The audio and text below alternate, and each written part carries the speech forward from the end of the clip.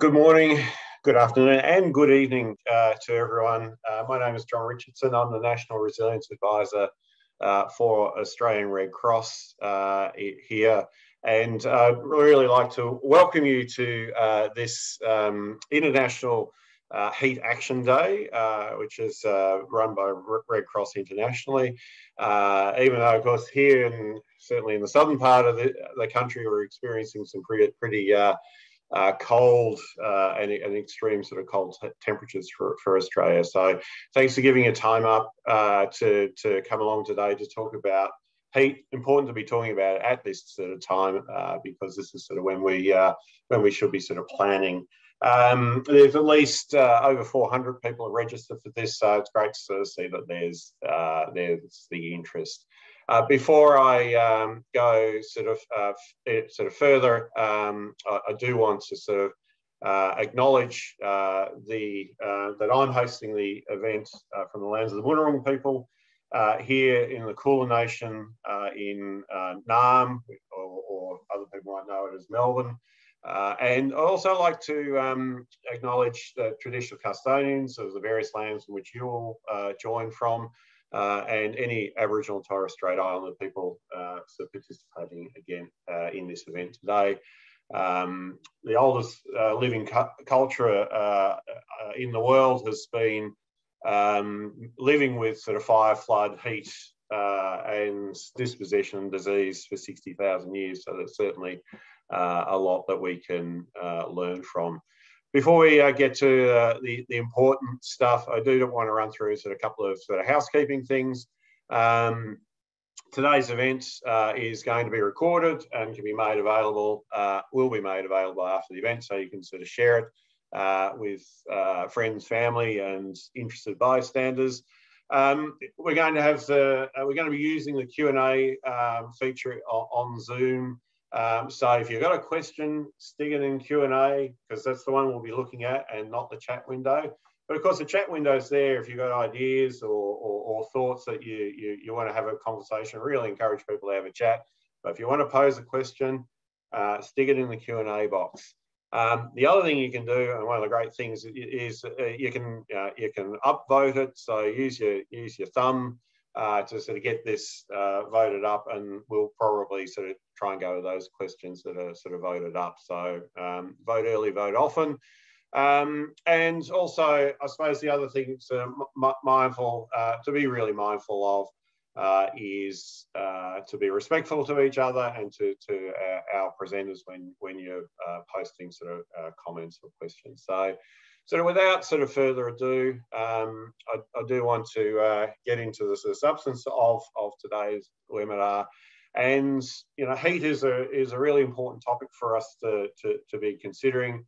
Particularly in the context of sort of a changing climate, particularly in the context in Australia of a highly urbanised nation.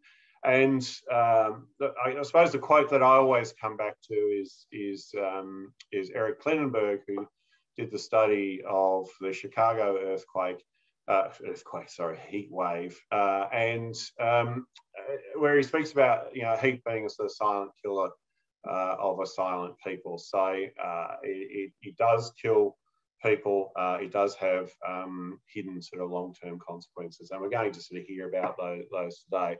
So with that, I'm going to introduce our first speaker, who is Dr. Roop Singh, is a climate advisor for the Red Cross Red Crescent Centre in Climate Centre, and she's based in New York. So we do thank her. It's quite late in the evening for her. Thank her, given that she's sort of been a big driver of Heat Action Day. Sorry. I'm just back from leave, so the words aren't quite flowing the way they probably should be. So apologies for that. So over to you, Roop, to talk about extreme heat, the International Heat Action Day, and resources that we do have internationally. Yeah, absolutely. Thanks so much, John, for inviting me, and happy to be here, and happy that Australia is the first to kick off an event for Heat Action Day. So I'm joining from New York, as John mentioned, and It's 9 o'clock at night, but super grateful to be here with all of you. So I'm going to be talking about heat waves, what they are, what their impacts are, and what we're doing as a Red Cross Red Crescent movement as part of this Heat Action Day. If you can go to the next slide, please.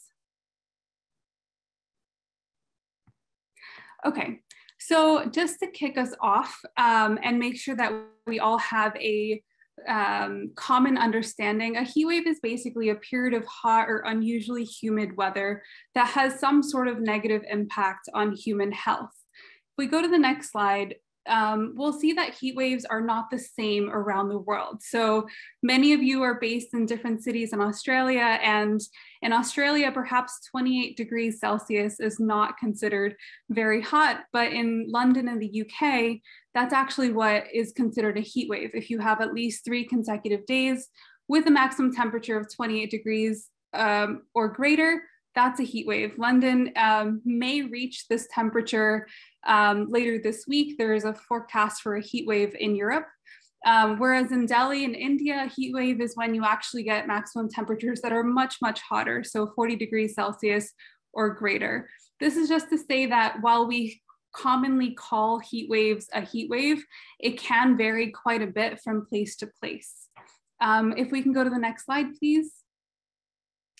So oftentimes, one of the biggest issues that I face as someone who works on heat is that heat is sometimes like sugar. It's something that we actually really look forward to. We look forward to the summer because of the sunny days, the nice weather.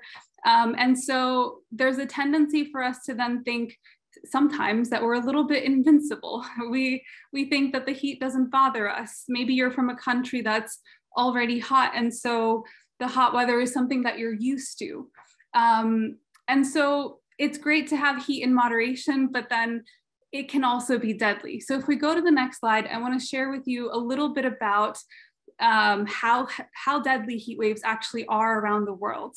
So I did a bit of research and I found out that in Australia in particular, there have been at least 473 heat-related deaths from the years 2000 to 2018.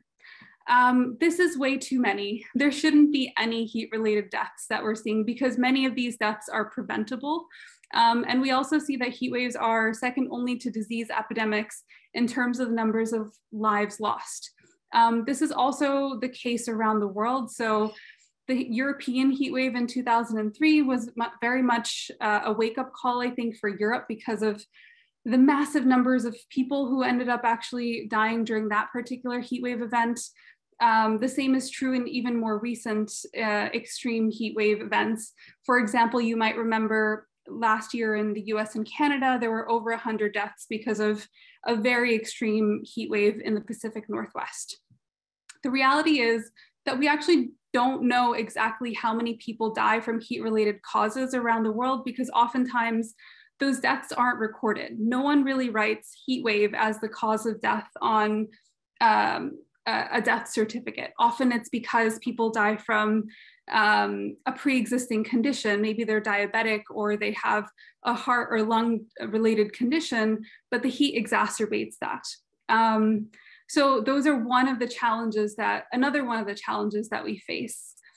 If we go to the next slide, I also want to share a little bit about what the impacts are. So in addition to the impacts to human health, we also have impacts to infrastructure. So the picture in the center is from Australia. I also have pictures from New Orleans where we've had power outages because of heat waves, and in India where literally the roads have melted. So heat waves can result in infrastructure damage, power failure, reduce work capacity, and a myriad of other impacts that extend beyond just the impact to human health, but can also have implications for society. So now that we understand the impacts, who's the most vulnerable? So if we go to the next slide, I'm going to share a couple of groups that we know to be most vulnerable. We know that infants are more vulnerable, but so are pregnant and lactating women. And that's because for lactating women in particular, you require a lot of water. Lactating is very dehydrating. For infants, they require us as adults to be the ones ensuring that they're hydrated.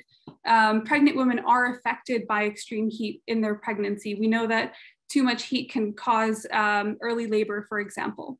Another group, if we go to the next slide, of people who are more vulnerable tends to be people who are older. So people who are over 65 tend to have a harder time regulating their body temperature. And so that's why we tend to focus a lot of heatwave messaging on older adults. I think I have one more group. If we go to the next slide. Yes, so many people work outdoors around the world, whether it's in construction, it's people working on farms and vineyards, in many other outdoor jobs.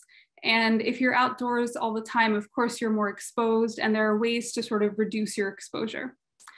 Next slide, please. Okay, so now that we have a sense of who's most vulnerable, we also know that climate change is making heat waves hotter and more frequent. So this map basically shows us areas around the world where we're starting to see, where we're projected to see more days per year above 95 degrees Fahrenheit.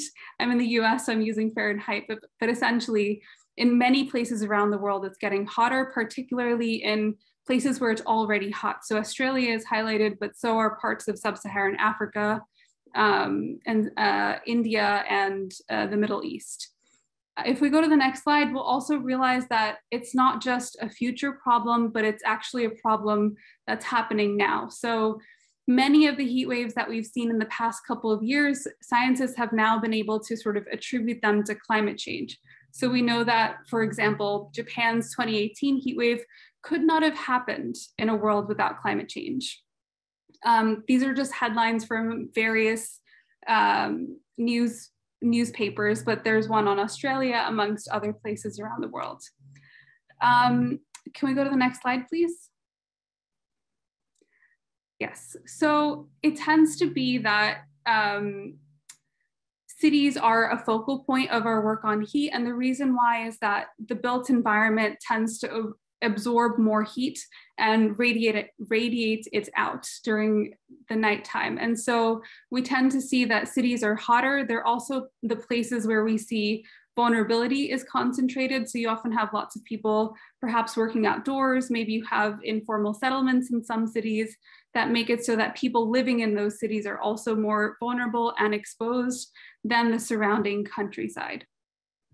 Next slide, please. Okay, so now that you've heard all of the sort of bad things and sort of the impacts of people who are vulnerable and what we expect to see, I think one of the most important messages that I can share is that actually a lot of the heat-related deaths that we see are preventable. There's so many different actions that we can take as a society, personal protective actions, but also institutional ones to reduce heat-related deaths. So I want to share a couple of those with you. If we can go to the next slide. So there's tons of different ways to cool off. I'm just sharing a couple of examples. So these are from Saudi Arabia and Iraq, where temperatures get really, really hot during the summer. And many people are going to these places for religious pilgrimages or just because they live there. And so one of the ways that they cool off is they have misting fans to increase sort of evaporative cooling, or they have literally people who have like outdoor showers. So those are very, I guess, low cost ways to cool off. If we go to the next slide, I can share a couple of additional ones. The Red Cross and Red Crescent movement around the world is taking action through many different simple actions. So one of the things that the Indian Red Cross is doing is actually just putting on these drives where they actually offer people water when it gets very hot. There's a heat wave going on. The Vietnam Red Cross, and the middle example, is providing cooling centers. They have a cooling bus where you can hop on the bus, it's air conditioned, and you can go to a cooling center where there are medical workers and you can get checked out if you might have a heat-related illness, for example. And then the last example is many Red Cross national societies around the world are the ones that do first aid. And so learning the signs of a heat stroke or of another heat-related illness are really important, being able to recognize that in yourself and in others. So they're doing training for heat-related illnesses. So those are just a couple of examples. If we can go to the next slide, please.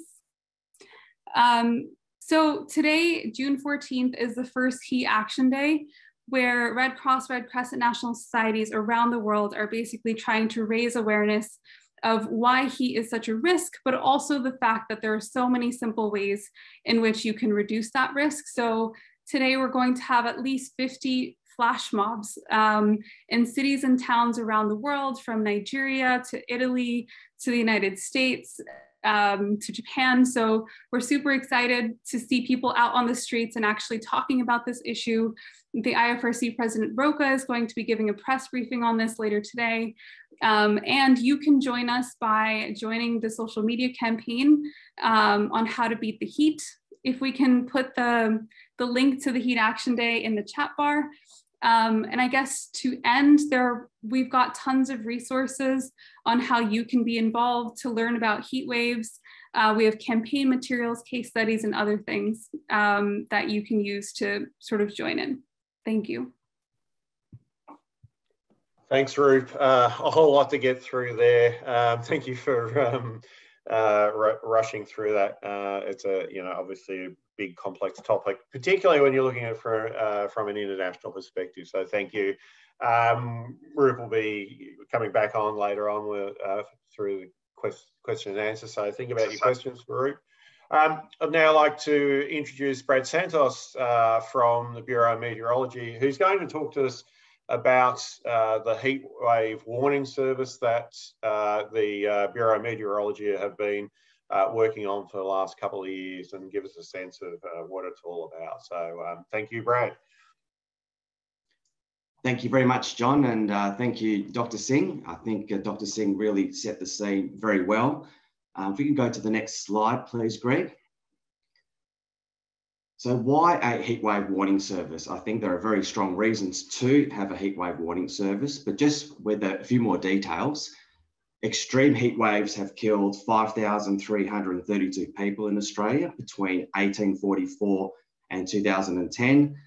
And since 1900, heat waves have actually killed more people in Australia than the sum of all natural hazards.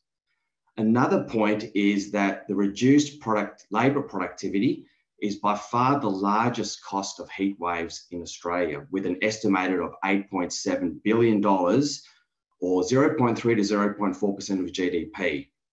And as alluded to before by Dr. Singh, climate change has already made heat waves more frequent and more prolonged and more intense, and these trends are likely to continue over the next decade.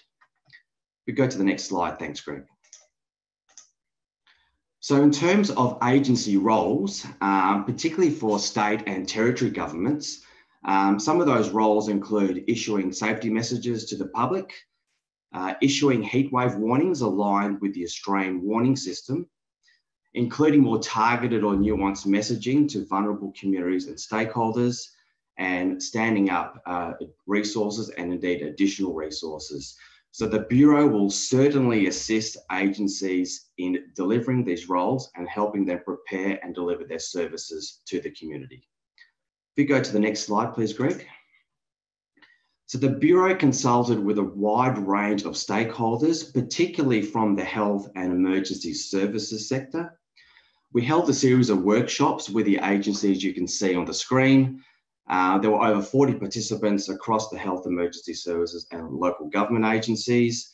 There was a very high response rate and very good engagement from all those stakeholders, and that really helped us plan and develop our heatwave warning services from within the Bureau. If we go to the next slide, please, Greg. In terms of community engagement, and I think the key word here is partnership and working as a team. So the Bureau's community engagement and hazard preparedness and response teams will document the engagement initiatives to complement existing planned communication actions. We'll also assist in mapping priority heatwave risk areas and understanding community demographics in identified areas. They'll also help gather community and industry sentiment about the new heatwave warning services, which are planned to be delivered in the 2022 and 23 season. And that will also help to inform continuous improvement, which is important for any service. Will also help to develop strategies and partnership, again, to connect with at-risk, vulnerable and underrepresented groups from within the community. And also an important point is to share this information with partner agencies such as health and emergency services. We go to the next slide, please, Greg. So in terms of the trial heatwave warning service, I think we went one too far, Greg. If you go back one slide, thank you. The trial heatwave warning service. So this commenced on the 1st of December 2021 and ran through to the end of March 2022. During this service, the Bureau issued trial heatwave warnings to health and emergency sector stakeholders, and we were warning for severe and extreme heat waves. It's probably a good point to step back, and in terms of warning for heat waves, the Bureau uses the excess heat factor as a way of classifying heat waves. Very simply, the excess heat factor measures how significant the heat is at a particular location compared to normal, and that's the significance index, and then how much of a shock to the system the heat is compared to what the community has experienced over the previous month, and that's the acclimatization index. So the Bureau was warning for severe and extreme heat waves. There was a lot of communication and engagement both internally and externally, and that really helped set the foundation for preparing for a public heatwave service planned for the 22-23 season. There was also a heatwave decision support product, which was sent to health agencies, and that was a more detailed forecast and warning service, which helped identify, for example, the percentage area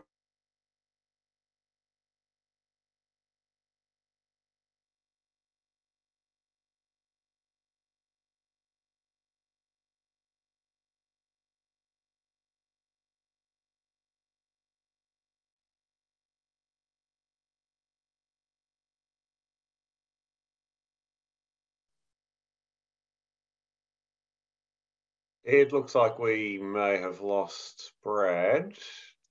He's coming from Perth. I don't know if, so yeah, we'll just wait to see whether he unfreezes. Otherwise, I'm not quite sure what's happened there.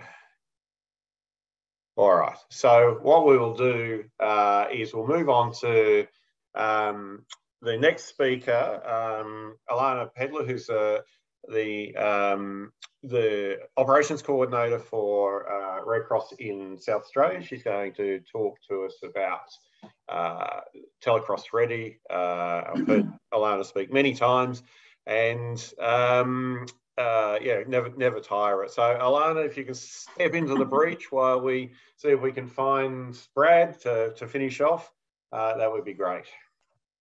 Thanks, John. Thanks for the interesting introduction. John and I have worked together quite a while now, so I think it becomes a bit more funny to introduce each other. So today I'm just talking about the Telecross Ready heatwave service that we run here in South Australia with the Red Cross. Next slide, thanks. The program started back in 2009. We in South Australia experienced some pretty record high temperatures and a 13-day heat wave, which they attributed to a significant increase in mortality across South Australia for those people who are more vulnerable to the impacts of heat stress. We were contacted by the Department of Human Services here in South Australia, and a request went forward to come up with a service that we could support our more vulnerable community members. So we made some welfare calls to some registered clients over that summer, checking on their health status and escalate that if they required extra support. Excuse me. And from the success of that initial trial, the Telecross Ready heatwave service has developed since then, and we've run that every summer since 2009 now. Next slide, thanks. So a quick summary of how the service actually runs. So it's a telephone-based support service where our volunteers call people who have already pre-registered throughout the year as highly vulnerable, a bit isolated, don't have that support surface and mechanisms around them. It's people who can check in on them during those extreme heat days. and provide some welfare support. The outcome of the service is to reduce mortality rates and hopefully reduce the number of people that require hospital admissions during what is usually pretty peak time for our hospitals and our health services during extreme weather, especially in South Australia. We also use that time to educate our vulnerable community about how they can look after themselves in the lead up to the extreme weather events and in summer. Oh, I'm hearing a bit of repeat for myself at the moment. So the service is designed to be that link for people that sometimes have fallen through the cracks of other support services, and just providing that extra assurance that there is someone checking in on them on those extreme weather days, especially in heat waves in South Australia. Next slide, please. So briefly, just as I mentioned, the eligibility for this service, it's mostly looking at those frail aged people who are isolated, they're living alone, they don't have that support mechanisms around them, they don't have friends or family that live nearby that can come and check in on them or take them out during extreme weather events. They're highly vulnerable. They might have other health concerns that are significantly impacted more so during heat events. They might be recovering from surgery or illness at home, and they don't have the mechanisms around them to support them. So they do rely on our Red Cross volunteers just doing that check-in calls during those significant events. Next slide, please. It wouldn't be Red Cross if we didn't talk about preparedness.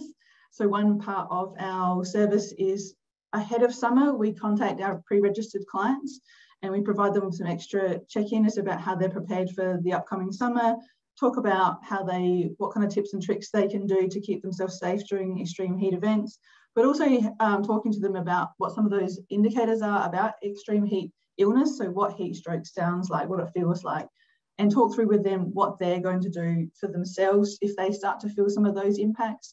Who can they call? Who else around in the neighbourhood that they might also want to refer into the service, and what other support networks they might be able to build on in the lead up to summer as another preventative way to keep themselves safe during our extreme heat days. Next slide, thanks. This is a bit of an overview of how the service actually runs. We have an enormous, very compassionate group of trained volunteers across the state that we engage. So when a heatwave is declared by the Department of Human Services and we're activated, our volunteers jump on and they make these wellbeing calls to our pre-registered clients across the state, which is basically a series of phone calls where they go through a wellbeing assessment. It's a series of survey questions just to see how people are going during the heatwave. Are they aware what else is available to them? How are they actually feeling? Do they need any extra supports during that period? And what's more important for this particular service is what happens next. So if people indicate during those phone calls that they are actually feeling unwell and they do need help, that we will then go on and call an ambulance if required, or the escalation process might be that we have a close contact, a family, friend, neighbour, someone nearby that has agreed to be their point of contact person, and they will go around and check on them and see if they need any extra support or help. If someone doesn't answer the phone within 90 minutes of 3 phone calls, then we can escalate it further to either a police call out or an ambulance call out just to go and check on their welfare. So each of those escalation processes look slightly different depending on the client and what is available to them, and that's decided in that pre-registration period as to how we might escalate to keep them safe during the extreme weather events. Next slide, please. So this is just a quick summary of what an average summer has looked like for us over the last few years. So during the summer of 2021, we had 3 activations. They went over the space of 8 days in total. We made close to 2,500 phone calls, which did result in over 400 escalations to those emergency contacts. So that could be a neighbour, the local GP, a family or friend, someone who can go through and check on someone because they're not doing very well, or we can't get hold of them. We need to make sure that they're safe. And another 30 plus phone calls to either the police or ambulance to go do a welfare check. And since 2009, we have made a number of those police or ambulance welfare checks where it has resulted in someone has been very unwell or even possibly unconscious, and they have got them off to hospital in time. So we have managed to quite literally save a few lives over the years, which has been quite inspiring as to why this service continues to develop and to grow. Next slide, please. This is just one area that we're looking to develop our service over the next couple of years. And who was going to follow from Brad, who was in the process of talking about the new early warning systems that have been developed by the Bureau over the last couple of years. So we're looking at drawing upon that excess heat factor calculations and their early warning mechanisms that are coming into play in the next couple of years, and how we can tailor our service to call people who are actually experiencing those significant heat events in where they are in the state.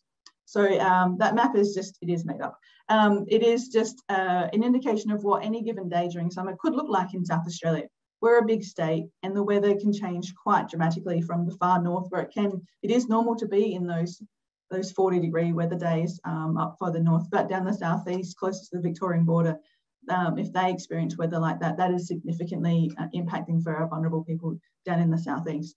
So it's about tailoring the service to actually respond where it's best needed. So we're not just calling everybody depending on where they're experiencing that excess heat. And that's really key for how we can develop a service into the future, is working with partners with the Bureau, state emergency services, etc. And final slide, please. So what's next, and a bit more exciting for Telecross Ready, is we're looking at expanding the service model to include other extreme weather events, and not just extreme heat, and how our vulnerable people are impacted by extreme cold or storms, bushfires, etc., and how we can support that same pre-registered client group during other events. But we are also in the process of supporting other states and national societies to pilot their own local heatwave service, duplicating Telecross Ready.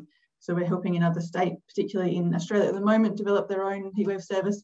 And only in the last couple of weeks, we've been contacted by the International Federation Red Cross to work with another national society in Europe to pilot a Telecross Ready service, potentially in this European summer or next summer in Europe, which is really exciting for us to be able to share this service that we've spent the last 11 years developing further. So it's a bit exciting for the next couple of years of how we can share our best practice further. And that's a very quick summary of Telecross Ready in Australia. Thank you. Thanks, Alana. Two things. One, jumping into the breach while we went to find Brad. We found Brad, which is great. And again, always great to hear about Telecross Ready. There are a bunch of questions for you, so get ready to answer those. Brad, we're going to come back to you. We've figured the duct tape and the rubber bands have been connected again on the NBN. So yeah, we'll back to you to hopefully you can pick up where you left off. Thanks very much, John. And yes, apologies to everybody for that. And that was the slide. Thanks, Greg. So onto the trial heatwave warnings issued during last season. As you can see on the screen, there were 266 warnings issued nationally. The vast majority of those were issued for northern and western parts of the country. And that was actually also aligned to the actual fire weather season that we saw. Of course, it was reasonably cool, moist and wet over the eastern seaboard. So we had 81 warnings issued for Western Australia, 51 for the Northern Territory and 65 for Queensland. Our trial heatwave warnings were issued for all state and territories with the exception of the ACT. And there's an example of the graphics from the trial heatwave warnings on the right-hand side of the screen, with examples from Western Australia, Tasmania and Queensland. Note also in the graphics, we indicate the area of low intensity heat wave in the yellow shading, which is not part of the warning service, but consistent with our forecasts. The orange shading indicates areas of severe heat wave and the red indicates areas of extreme heat waves. Thanks, Greg. On to the next slide, please. So in terms of feedback from our customers, it was generally positive. And following on from the engagement that I described previously, there was a lot of engagement with the partner agencies early in the life of the project. We wanted to check in at various points during the trial, particularly at the end of the trial. And so we'll use all that feedback that we received in incorporating our services and particularly the heatwave warnings as we prepare for the heatwave warnings to be live to the public for the 22-23 season ahead. Next slide. Thanks, Greg. The National Heatwave Warning Framework, the Bureau has co-led the development of a National Heatwave Warning Framework that essentially agrees to a nationally consistent approach to managing heatwave risk.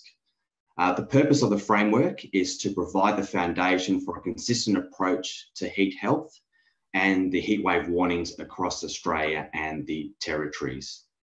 The primary intent of the framework is to reduce health impacts from heat waves, noting that heat waves adversely impact sectors including the water, energy, infrastructure, agriculture, and transport sectors. So this is a very important document.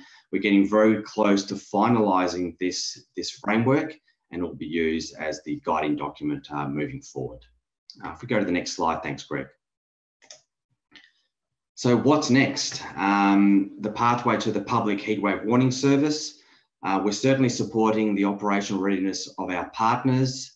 What are we doing internally in the Bureau? We're looking at updating and refining our standard operating procedures at our stops, additional training of our staff. We had training last season before the trial warnings were issued, so ongoing training for our staff, also technical readiness and looking at scenario testing, and very importantly, maintaining the communication and the engagement with the community and particularly with our health and emergency services friends. And we aim to issue public heatwave warnings with the start of this season, which is from the 1st of October 2022. We go to the next slide. Thanks, Greg. So for further information, you can please refer to the Heatwave Knowledge Centre. There's a lot of information contained on this particular webpage, including understanding heat waves, information about our services and preparing for heat waves, and a whole lot more. So the web address is on the screen there, and that's linked from the heatwave section from the Bureau's webpage. Thank you very much, John. And again, apologies for that issue before. All good, Brad. These things happen. Fortunately, we're able to sort of get Alana to jump in, which was terrific. So I'm going to move on now to consider a challenge with heat, which is sort of not well sort of thought about. You know, we often think about sort of physical impacts of heat, but there's also significant mental health impacts. So I'd like to introduce Jingwen Liu and also Blesson Varghese from University of Adelaide and South Australian Health to talk about some research that they've been doing on the mental health impacts of heat. So over to you both.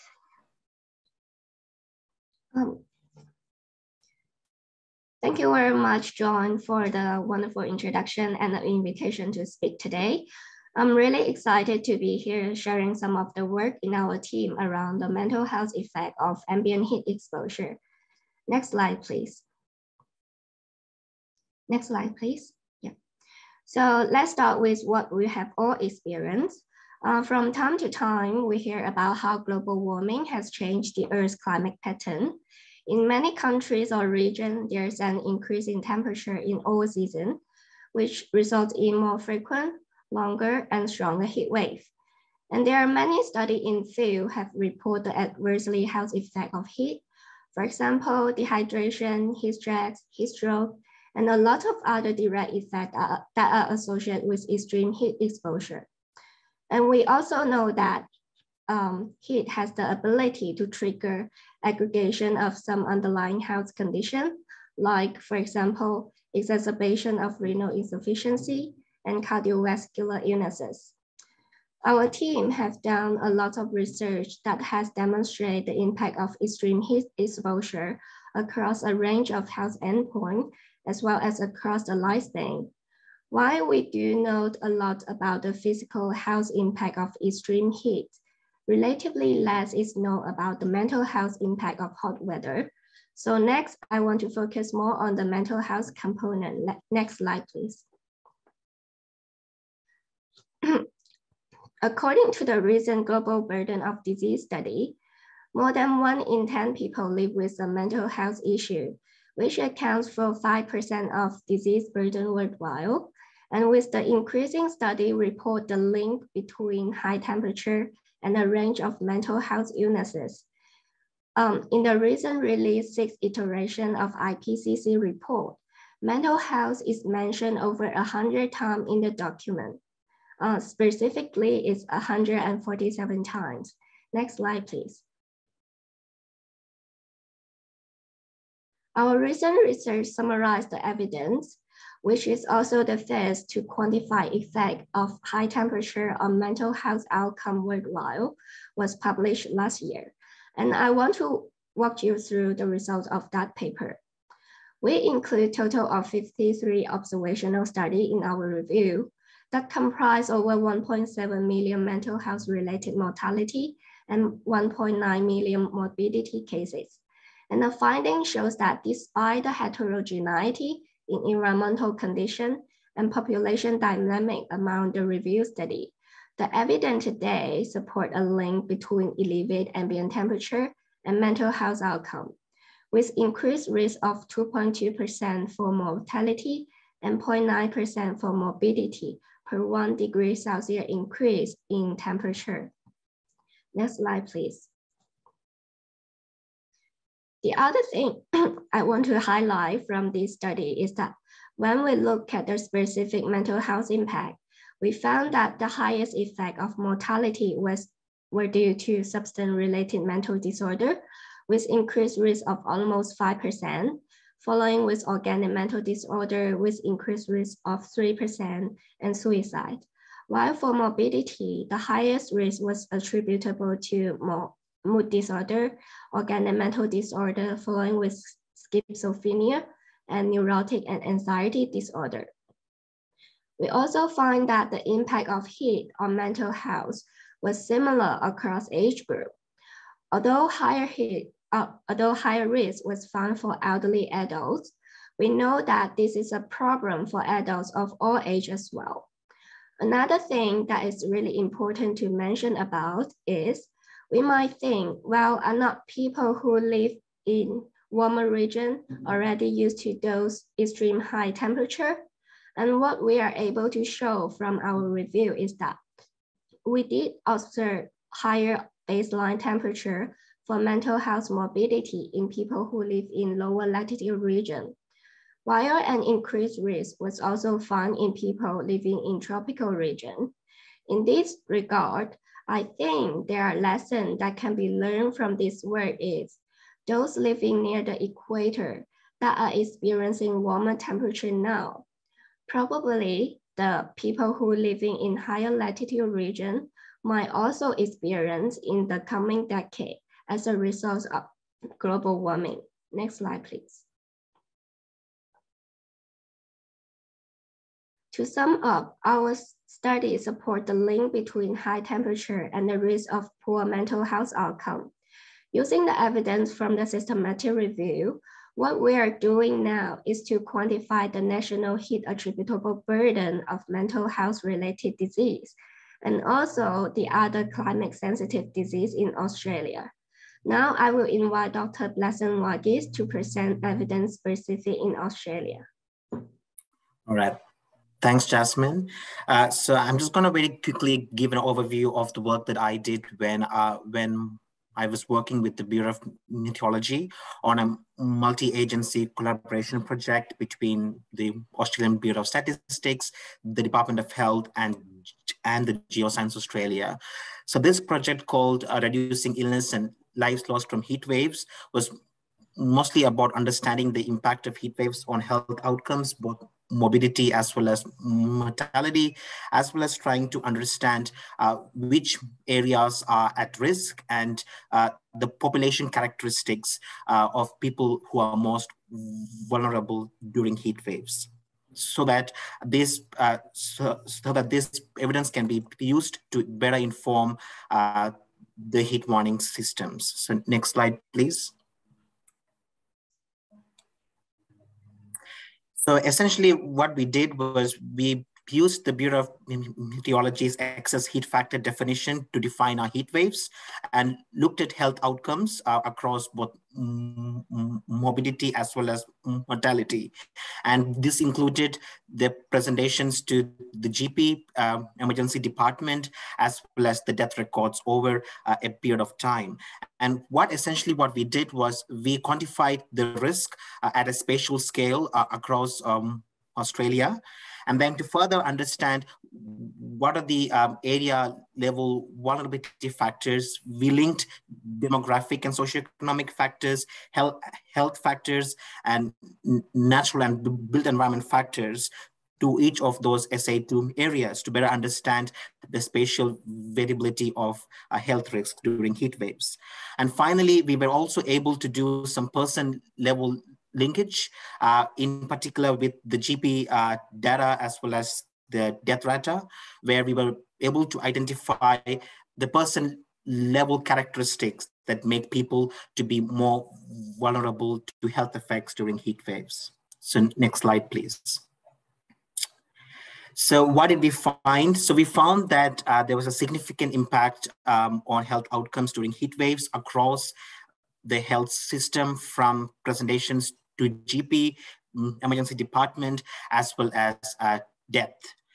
But the key point is that this impact is not the same across the country, with the impact highly spatially heterogeneous. And what we found in our area level as well as person level linkage analysis was a set of consistent risk factors that may explain the spatial patterns of risk. So what we found was areas with higher prevalence of people with low household income, those who are living alone, people with no access to vehicle and having health conditions such as diabetes and mental health conditions were more at risk during heat waves compared to non-heat waves. So next slide, please. So finally, I'd like just to acknowledge our team at the University of Adelaide, as well as our collaborators with whom we have worked extensively for the last 10 to 15 years in the heat health space, and happy to answer any questions after. Thank you very much. Thank you, Blesson, and thank you, Jingwen, for another sort of example of the impact of extreme heat. Thanks to all of our presenters working through all of our technical challenges. And so what I want to do now, there's a bunch of questions in the Q&A, which has been terrific. So we've got a little bit of time, so we'll try and get through as many as we can. Brad, I'm going to come to you because there's a couple of questions which I'll try and bring these together. But Kelly G has sort of asked, you know, will the Bureau be sort of looking towards more localised temperature monitoring, because it's sort of important for understanding heat variability and providing heat waves on a local scale. But she's also asked, and perhaps you can kind of bring this sort of together, she's also asked sort of around a question around, does the Bureau consider humidity as part of its sort of heat wave warnings? Sure, thanks, John, and thanks, Kelly, for the question. I'll address the second one first. So we don't directly account for humidity in the heat wave calculations, the excess heat factor, but we do take into account minimum temperature. So in a way, it is indirectly factored in, because with humidity and dew point, the minimum temperature cannot drop below the dew point. So it's indirectly factored in, but not specifically. In terms of the more localized information, I touched on the Heatwave Decision Support product, which provides very detailed heatwave forecasts and warnings based on locations. So that particular product for all major locations indicates the excess heat factor and if that particular location is in a severe or extreme heat wave. And that combined with other factors from that product, such as the percentage of a forecast district under each heat wave severity category, I think will certainly help provide more localized information. And that will complement the broader sort of heat wave warnings and heat wave graphics that the Bureau is producing. Thanks, John. Great. Thanks, Brad. There are a couple of other questions in the Q&A, which I might actually get you to have a look at. Sure. Yeah, just to sort of answer those directly. I'd like to sort of pose, you know, I'd like to pose a question to you, Roop. You've worked on Heatwave Guide for cities, and I'm just interested if you could just give us sort of, you know, a kind of very brief sort of overview of what that is. Yeah, absolutely. So we, a couple of years ago, we got together and we wrote this guide basically saying, if you're a city and you have never worked on heat waves before, all the way to being a city that already has an early warning system, what are some of the things and entry points that you can have to engage on heat? So that guide sort of works you through the process. So how do you recognize who's the most vulnerable in your city? How do you get different departments within your city sort of mobilized? Maybe you need to get the mayor's office communicating with the emergency department, amongst other things. We also have a section on sort of longer term planning. So aside from just when a heat wave is happening, what can you do in terms of planning in your city for heat waves? So things like green spaces, cool roofs, white roofs, amongst many others. So that's all available at the link that was shared earlier. Great, thank you, Roop. And I'd like to come back to Bless on Jingwen and thinking about it from a research perspective of what you've presented. How does this sort of translate to sort of public policy, I suppose? How can we kind of make that shift from what you found into, you know, what we should be doing as agencies, as governments, and others? I think that's a very good question, and just want to, our team at the University of Adelaide, led by Professor Pang B, has been extensively involved in the heat health research in South Australia, and so a lot of actions that actually happened in South Australia has been informed by the evidence and the research from our team, which involved in partnerships with the Department of Health in SA Health here. So I think the examples that was mentioned. So I think from our perspective, we've always looked at what has been done after the evidence has been generated, and how can we better improve in terms of reducing the burden of health outcomes during heat waves. So essentially what we've done is collaborated with the policy makers as like stakeholders, given them the evidence and facilitated workshops or discussions, and possibly help them write guidance documents that they can use going forward. And I just want to touch one example that we did in regards to outdoor workers being mentioned as a high-risk group. So that was during my PhD, where I did look at the impacts of heat on occupational settings. And we worked very closely with Safe Work Australia, and we helped them to write their National Safe Work Guide on working in the heat. And then I think that's pretty much what we can do as like researchers, give them evidence, and then they have to take it further from there. And the work that I presented during this talk about the Bureau's work on the reducing illness and lives lost from heat waves has had an impact on, influencing the stakeholders and the agencies going forward on how tailored the services can be, especially from the Bureau's perspective. So. Great, thanks, Wesson. We're probably getting towards the end, but I'm going to pose a question to you, Alana, from Sue Campbell in Queensland. probably, how's Red Cross work going to be available in other states? Well, this is something that we are working on more broadly through a new sort of strategy. But I want to kind of, if you could, I guess, the work that you do, how is it collaborative with other sort of care service providers, who do work with people more at risk? Yeah, so I should have probably mentioned earlier how we get our pre-registered clients. Some of them are self-registered, but we also have relationships with some other care providers in South Australia. So RDNS and one of the other aged care providers, for example, we've had these partnerships for a couple of years where each, leading up to each summer, they will provide us with referrals of clients that they've already identified as being high risk and in need during extreme weather events.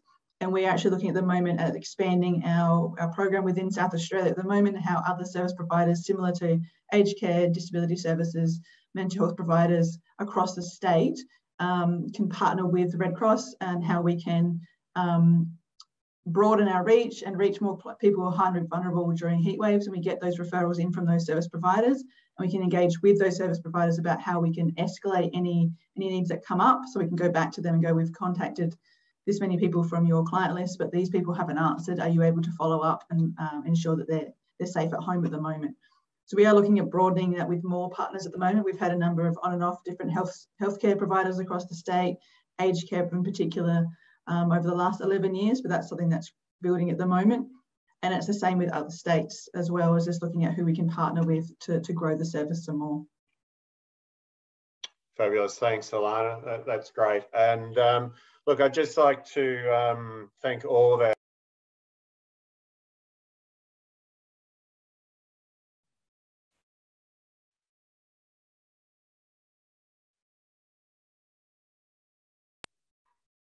I'm back again. Sorry, I got muted, or muted myself. Yeah, look, I'd just like to thank all of our presenters today for making their time available, particularly Roop, can go off and have dinner or whatever from coming into us from New York, but everyone else, of course, also providing what I think was, I hope you found was really useful. And you start to think about what this might mean for you. Our regional office of the Red Cross, based in Kuala Lumpur, has a network, sort of regional heat network, which I'm just going to pop in the chat if people are interested in joining that sort of network. It talks right across the sort of the Asia Pacific region. So again, great opportunity to sort of share. So again, thank you for your time. I was going to say stay warm, which for those of us here, certainly in the southern states. But I guess the thing is to stay safe, and sort of happy International Heat Action Day. Thank you very much.